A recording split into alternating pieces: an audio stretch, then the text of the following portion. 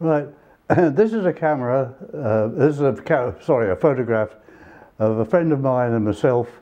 We've just crossed the Sinai Desert. Now, I will point to what I'm going to talk about. You won't see it, but I'll point to it there. A little spot there is the hilt of a sheath knife. Now this was given, we each had one. They were given to us by a very nice gentleman in Durban, where we stopped on the way round in the Middle East in '42. He said, would you like one of these? We had one each. Now, surprisingly, although they give you weapons to fight with, we're not meant to take a knife into action. They said the Germans didn't like it.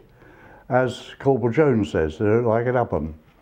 Anyway, I had this thing and continued to wear it in my sock top.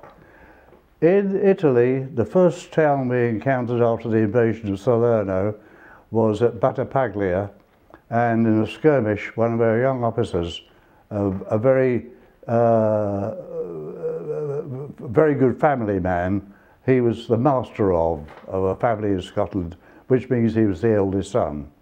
He was held in high regard, and it was intended that we get him back again. Well, now, you can't just go blundering into the headquarters of a German unit.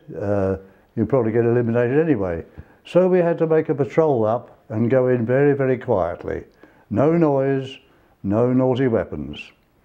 However, it was quite obviously it was going to be guarded with sentries, and I knew where one was that was guarding the house where he had been taken.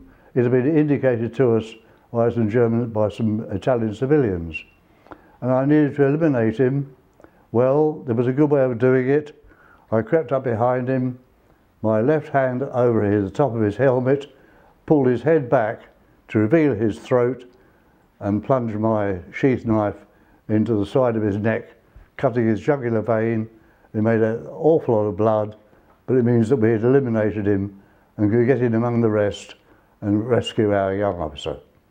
And it all was successful, and we got out as quickly as we could. But that was the one and only time I ever did such a thing. When you kill someone with a knife, you're up against him and you can smell him. It's much better to stand back and shoot him from a distance, as demonstrated on the Temple of Doom thing, when the chap was swinging his sword about, and there's the fellow who takes out a gun and goes bang. Much safer to do it from a distance, but nevertheless it was effective.